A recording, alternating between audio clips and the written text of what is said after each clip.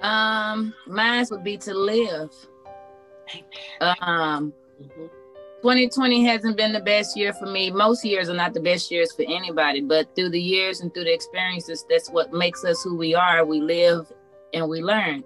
So you got to live.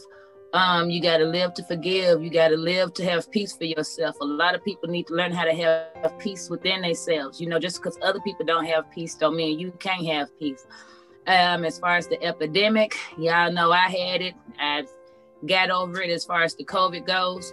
We just got to continue to be prayerful, you know, and pray for everybody, keep everybody close to us, you know, talk to them every day, even if we're not able to be around them, because COVID is snatching people. Everybody's body is not able to take it. But my word would be live like there is no tomorrow, because tomorrow's not promised to any of us. We all know our birthday, but we don't know our death day. Come on now. That's right. Okay. Amen. Amen.